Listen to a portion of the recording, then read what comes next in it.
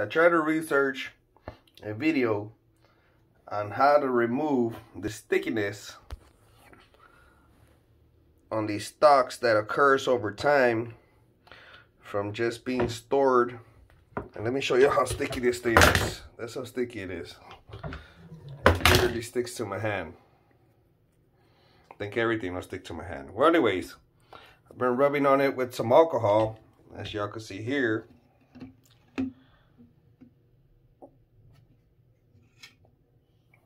And it seems to be working.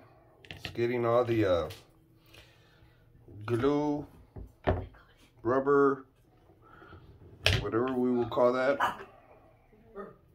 And I'm gonna do this one side, and I'm about to do the rest of this. I just wanted to show you a picture of what the whole gun looked like a couple of seconds ago, and this is exactly what it looked like. Like, literally, like, this thing's like deteriorating and pretty bad. So this is how we're getting it off. A little bit of this rubbing alcohol, and we'll do a little demonstration here.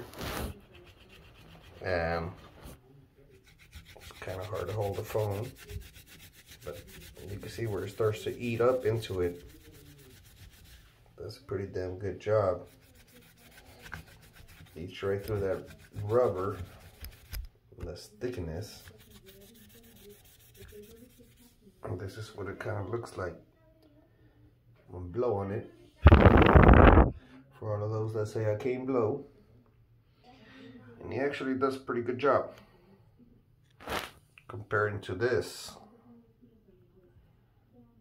To this, which is literally almost stick free. So we'll go over the whole rifle one more time with some more alcohol.